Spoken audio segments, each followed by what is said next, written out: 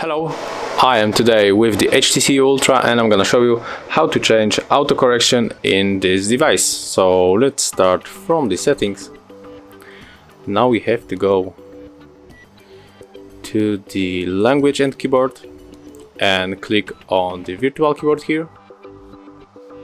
Then we have to move to the touchpad HTC Sense version. And as you can see, there's a section called Smart Input. And there is our prediction, so if you wanna turn it on, just click here and there is the autocorrection option, so you can just turn it off. So thank you for watching, leave likes, subscriptions and comments below.